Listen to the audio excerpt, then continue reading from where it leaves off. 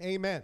Anybody here worried about the snowball that's up here? Yeah, you're looking at that thinking, am I going to get one thrown at me? I don't know. Anybody? Never mind.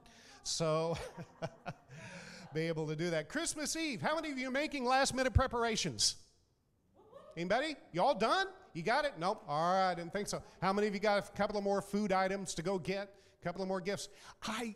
Really, the first time ever in my life, I was sitting there and I went, I forgot to buy a gift for someone. And I don't know why I did that. I was just there Friday, and I'm sitting there, and I'm going, oh, no, this is not good. And so, in the car, let's go. Then you go, what are you going to get? I haven't a clue. We'll figure it out on the way there. How many of you Christmas shop like that? I don't know what I'm going to get, but when I get there, I'll find it. I'll figure it out. So I'll be able to do that. You know, I'm glad Jesus makes it easier for us to be able to find him. Getting those last few gifts and items from the grocery store, it's going to be, Publix was a madhouse. Bless you if you got to go to be able to do that. But I want to take a few moments to share some truth about Christmas here today with you. And also, I said it was going to be an interactive sermon. So I need you all to take your phones out. Okay, you need to take your phones out, open up your text messages, your SMS, your text messages, whatever the case is. Pastor Betty, you need my phone, and it's up here, and you're not there. You're going to use that one? Okay, you're going to use, this ought to be fun, to be able to do that. My phone's connected to her iPad. I can't say anything without her knowing it. So some of you are thinking, all the wives in here are going, ooh, can I do that with my husband's phone? I just started a dozen fights, and I'm so sorry to be able to do that. I'm going to ask some questions. We're going to take some polls here this morning about Christmas, and I would like to have your input on that. And so if you guys will go ahead and put up that first one here, there's my phone number, so you want to go ahead and punch that in. And I want to know, what do you believe to be the most, no, that's not the first question, guys. And the head of the tech department just passed out laughing there in the back. We will be getting to that one in a minute, but that's not the one that I want to. I'll go ahead and say it. When do you start decorating? When do you start decorating for Christmas? Online, do the same thing. Go ahead and text your answers in the day before Christmas, 1st of December, the day after Thanksgiving, the beginning of October. I don't know. Some people messages are coming in, so light them up. We're going to be at the end of the service. I'll give you the answers. So when we get to the end, I'm not going to leave you out, but I'll be able to do that. But go ahead and send those answers in while I continue here for a few moments. We're going to conclude our series called Glorify. And it's all about worship. Christmas and worship go hand in hand. If you want to enjoy Christmas, worship. If you can't worship, you're never going to get Christmas. It just doesn't work that way. We walked through Luke and Matthew our first week and discovered that people's first reaction to the announcement of Jesus' birth, or to the arrival of Jesus, was worship. Everybody wanted to worship. Mary being, the mother of Jesus, being the one that was most worshipful. And the word there was glorify or magnify God there in her script, there in the scripture, her song called the Magnificat. And there she poured out everything. And to glorify means to make massive, to make huge, to make big, to make wow. She wasn't just, oh, wow, Jesus is coming. She was like, the King of Kings, the Lord of Lords. The one who reigns over the universe is coming. He's arriving. The Savior is here. He has kept his word all the way from Abraham, all the way back to the Garden of Eden to now. It has come to life, and Jesus Christ is coming. Okay, so, when you've got this young woman going around glorifying God, people are going, what in the world is happening? And she's pregnant and she's not married, and that's a whole nother sermon, and everything that's going on through all of this. She worshiped God and said, thank you for changing my life in what you're doing in and through me. Last week we followed the wise man who saw the glory of God and made the personal sacrifice to worship Jesus, coming over 850 miles just to be able to worship him, while the religious leaders, who are only 4.5 miles away, couldn't even find Jesus unless they were able to go to the scripture. we discovered that how we can steal our joy out of our worship from ourselves. We can ruin our worship. You can do it. I don't understand why. You got to be able to understand that you have to come to a place where you worship Him without reservation, to be able to worship Him and not destroy yourself. I got to turn the volume down on my iPad. Down, boom, boom, boom, boom, boom, boom. So it's going on. And if you want to see the message, you can go to our YouTube channel. I posted it there Thursday. And so, Betty, turn your volume down, for crying out loud. Keep working on it. There's a button on the side that says stop it. I want you to turn your attention to worship again by asking you this question. Are you satisfied with Christmas? Are you satisfied with Christmas? Christmas is a reminder that this season is supposed to be happy, right? I mean, listen to the songs that you have been going through in the shopping, and I've been listening. I've been listening to the music. I've been listening to the speakers. You know, everywhere that I go, what are they playing on, in the stores as you go there? It's a most wonderful time of the year. Okay, there you go. And have a holly. There we go. Chestnuts. Jingle bells. And that was written for Thanksgiving, not Christmas. Just want you to know. Walking in all of this. It's all about being happy. And it's all about being wonderful. All of these things that are happening. And we see all this, and it screams that Christmas time is supposed to be joyous and trouble-free. And none of them have ever drove on I-95. Anybody who says that whatsoever, it's just, you got to be kidding me, right? By the way, number one, worst place, drive in the country, I-4, Orlando. So that's just came out this past week. It surpassed even Los Angeles. I don't know how. But anyhow, for some of you, personal problems, health problems, family, marriage problems have kept you from experiencing His joy. I mean, life has just been overwhelming. And a large part of that sometimes is that we make it overwhelming. We take molehills and turn them into mountains. Nobody ever, come on, be honest with you. You blow yourself up. You overthink it. But we do experience those things that challenge our joy. And it just challenges the joy that we can experience during this season. There may be nothing wrong with some of you. It's true. There may be nothing wrong with you whatsoever, but you're just not enjoying this for some reason. I mean, it's just, there's no emotional lift. In fact, it's kind of maybe a little depressing during this time. And the world doesn't look like a winter wonderland to you. It just looks like winter, or a version of winter in Florida.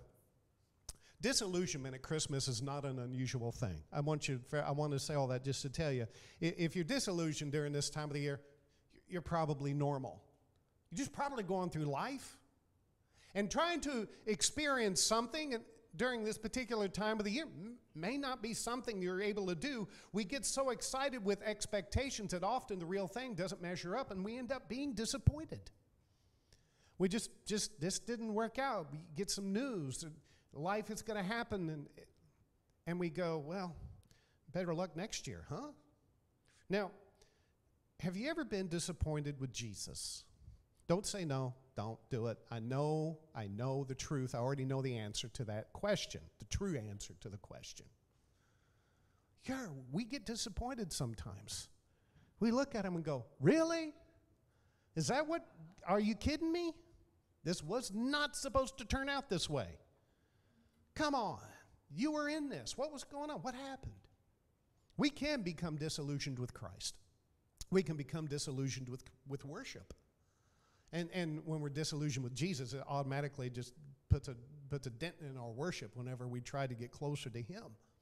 So I want to go to back to Matthew chapter 2, 1 through 5. In that passage of Scripture, where the wise men are coming and arriving in Jerusalem, and we went through all of that last Sunday. But whenever we look to Christmas, what are we looking for? I mean, really, what are we looking for? Some tradition? Are we looking for a feeling? Are we looking for that favorite dish that we can only get that one time a year? You know, that's the only time they'll make it because it's so hard to make, and that's the only good excuse you can come up with that. So, chapter 2, verse 1. Jesus was born in Bethlehem in Judea during the reign of King Herod. About that time, some wise men from eastern lands arrived in Jerusalem asking, "Where is the newborn King of the Jews? We saw his star as it rose, and we've come to worship him." King Herod was deeply disturbed when he heard this, and when everyone, as was everyone in Jerusalem, he called a meeting of the leading priests and teachers and religious laws and asked, "Where is the Messiah supposed to be born?" "In Bethlehem in Judea." What do you seek? Okay? What do you seek during the Christmas time? All right, let's go ahead and put up that next poll here, Rick. What do you believe to be the most desired Christmas gift this year? What is the number one gift everybody wants this year? Okay? What is it? Go ahead, lock in your answers, vote, do whatever you want to do at this point in time. I'll tell you about it in a little while. Your level of joy is directly related to what you seek. Let me say that one more time. Your level of joy is directly related to what you seek. Whatever you're looking for, that's what you're going to find. Okay? And so I turned all these down. What? Stop. Thank you. All right. And then Siri started talking to me up here, and I didn't ask for that. And I'm like, really? So whatever you're looking for, that's what you're going to find. If you're just trashing Christmas, you're just going to find a trashy Christmas. If you're trashing your family or marriage, guess what? If you're speaking ill of 2024, which is a real popular thing to do right now, I really need you to put the brakes on that and back that truck up real fast, because you're going to reap what you sow. That's a biblical thing.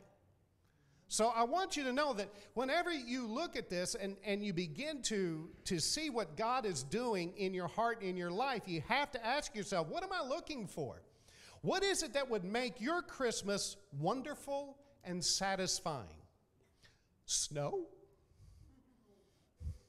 In South Florida, we would call that the apocalypse, just in case you're wondering. For my people out of town who are like, oh, we got snow here.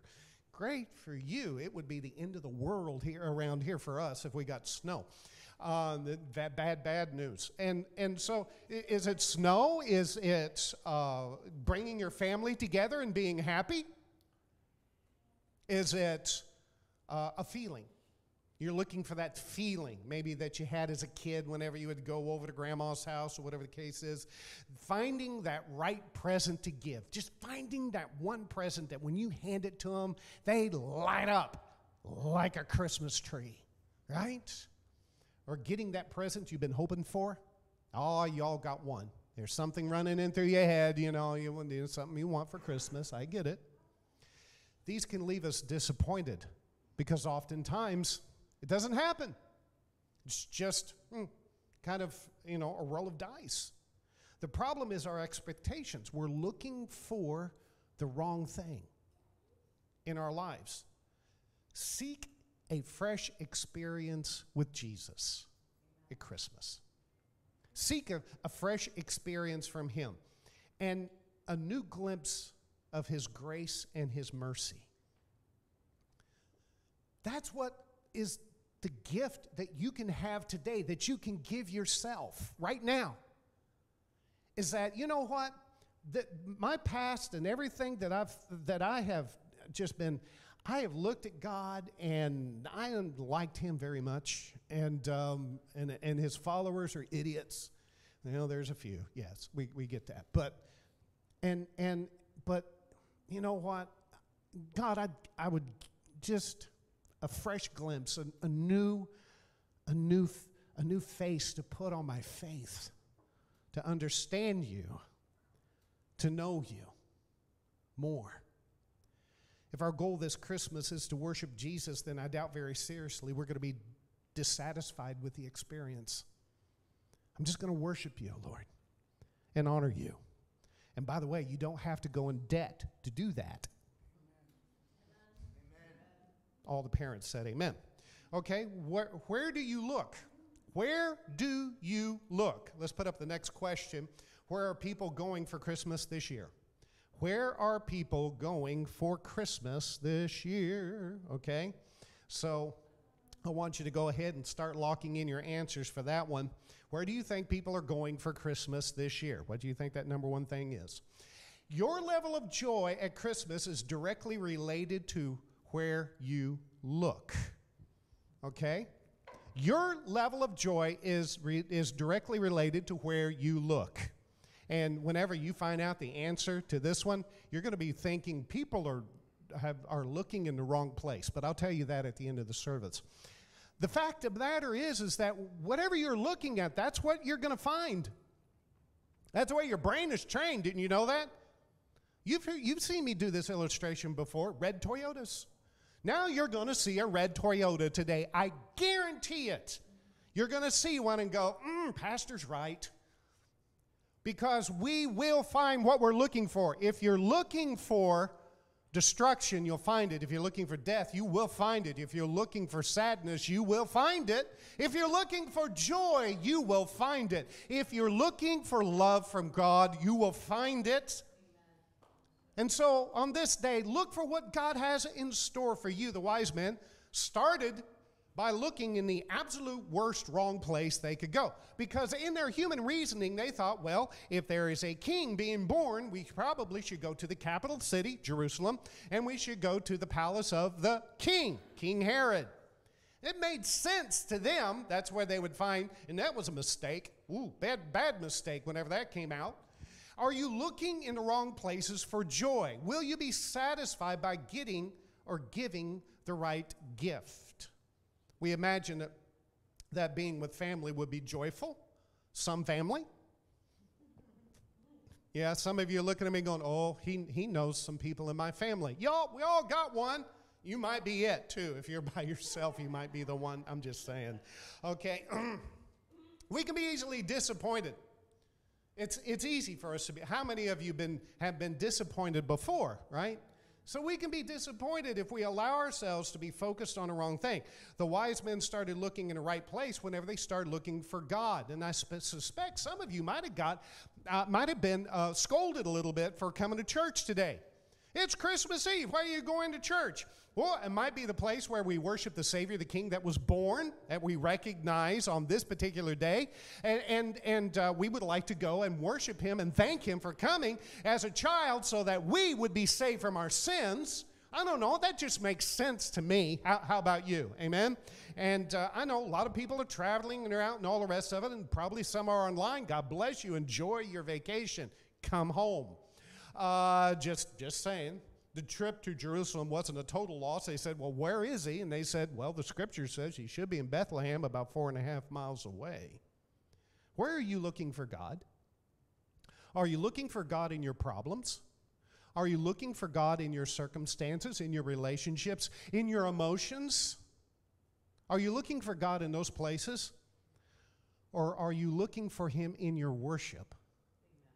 Because He'll show up in your worship. Amen. Every time. Hallelujah. He'll be there for you every time. What do you give at Christmas? What do you give? All right, here's the third and last question I'm going to ask. What is the number one most reoccurring gift given each year?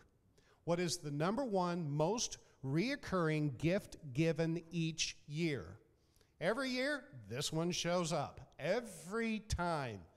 And you know it. I know you know it. I don't know if you'll guess it, but I do know you know it. Your level of joy at Christmas is directly related to what you give. Your level of joy is directly related to what you give. If you give nothing, you get. So if you don't give joy, you don't. Okay, you see how this works. The wise men came to Jesus bearing appropriate gifts. Gold, frankincense, myrrh. Gold for a king, frankincense for a priest, myrrh, a gift for death. But what should you and I be giving this year? Number one, love. We love one another. The love of Jesus that's in here. Love without Christ is just a random act of kindness.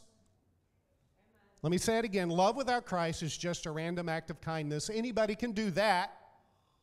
Love with a purpose from Christ is what changes us, and it also changes the person whom we love. And that's hard because some people are not making it very easy to be lovable. That's why we'll get to number 3 for them in a moment. But show somebody love and appreciation. God created them. God loves them. Jesus died for them, rose again. And he wants them to spend eternity with him in heaven forevermore. And you are the example. You're the message that is true. Number 2, accept people who are hurting. Accept people. Accept them. They're hurting. You say, I don't know any hurting people. You're in a room full of them. There's a ton of them online. We're surrounded with hurting people. And if you try to fix them all at the same time, you're going to get a little bit overwhelmed. So let me just give you a word of wisdom here. Just work with the ones that God puts in front of you. Just work with them. And again, their pain is great. And we tend to ignore people's pain because it requires us to give. But the gift of caring must be made real.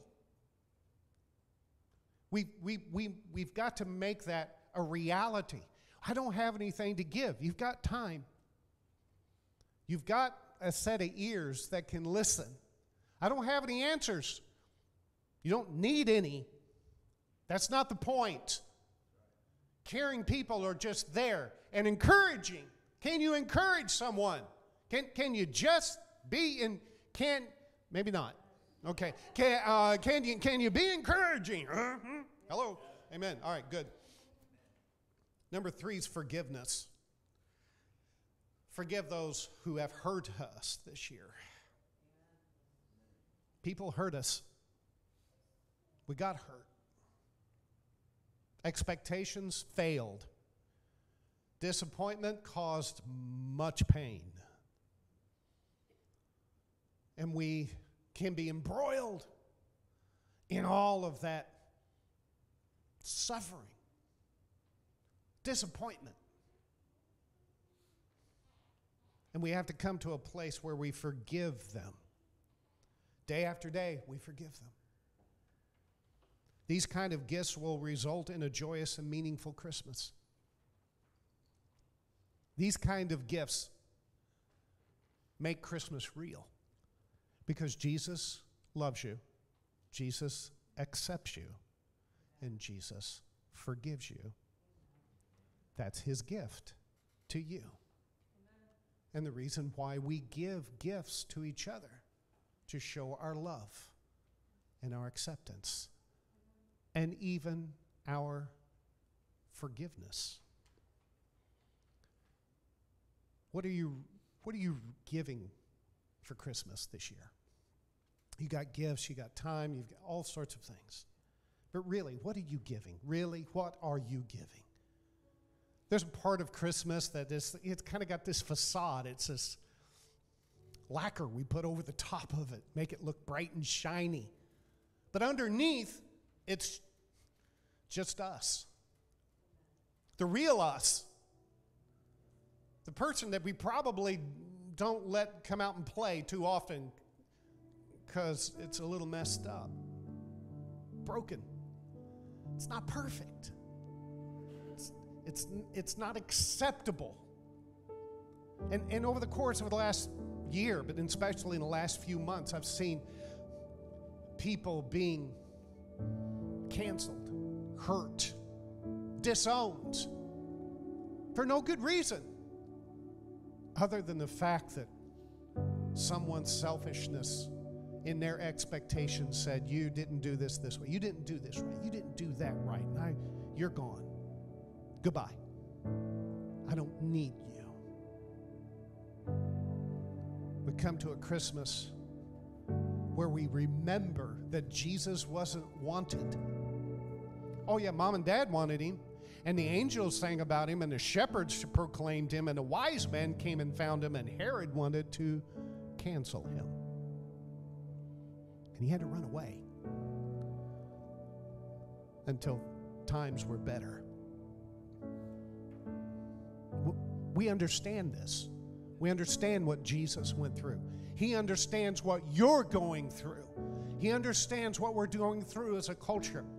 And the thing about this particular season, every year I always try to say something, try to find something. What about this year has been different from all of the other Christmases? And honestly, this one is the joy in saying Merry Christmas. How many years have we been told, don't say it, that's wrong, don't say Merry Christmas, don't say Merry Christmas. Now I've been over for the last few weeks going, Merry Christmas. And people have been lighting up. Yes, it is. Merry Christmas. Merry Christmas to you. People, in this coming year, I think people want to return back to what worked. I think the world will do everything to distract you from doing it. But I hear the people's hearts cry.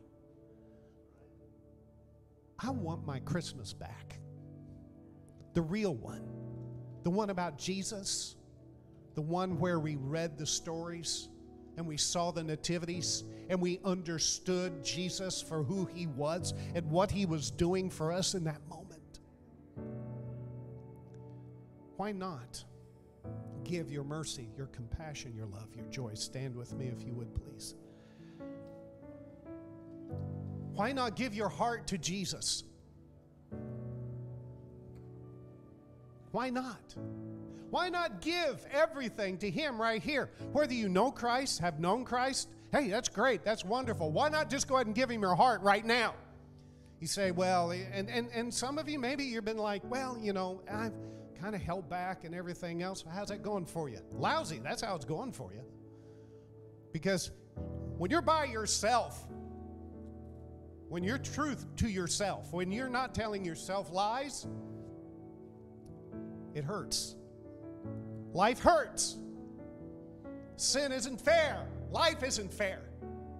But Jesus came to say, I will intervene. I'll bring joy. And I'll be with you as you walk through life. I will not leave you, Jesus said. I will not give up on you, he said.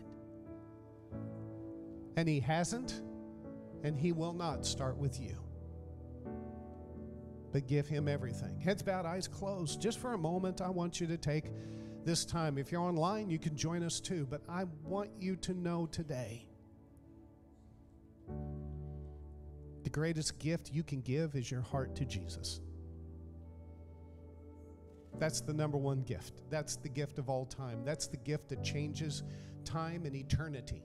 That's the gift that gives hope. That's the gift that restores joy. That's the gift that matters. You're here today and you say, I want to give my heart, all of my heart. I don't want to hold back. I just want Jesus in. You're not joining this church. You're not joining a religion. None of that's going on here. It's you and Jesus. Just you and him right now. And you want to know him and ask him into your heart and say, yeah, that's me. You can raise your hand and say, yes, Pastor, pray for me. Thank you. God bless you. Thank you. God bless you. Thank you.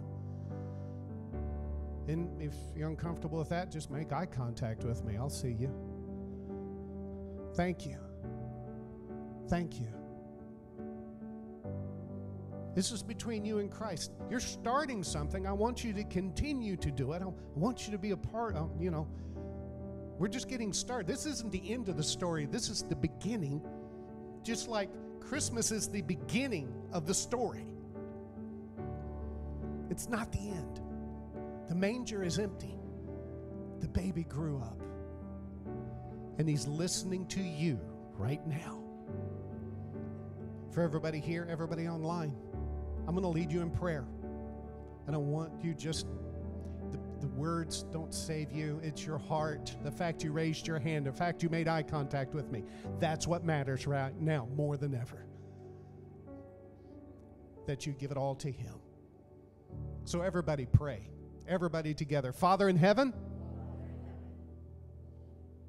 I give my heart to you. I need you. Now more than ever, I'm asking for a relationship with you that makes me to be more like you. Show me your will and your ways. Forgive me of my sins. I am a sinner, and I need you. And you are the Son of God who died on a cross, rose from the grave, and is listening to me right now. I give you my life. In Jesus' name I pray. Amen. Somebody praise God in His house. Amen. Hallelujah. So, all right, hang online. I'm going to give you the poll. Go ahead and sit down if you want. We'll bless you in a minute. Let me see how this went. Wow. So, when do you start decorating? Well, let's see. Number one answer is the day after Thanksgiving. Overwhelmingly.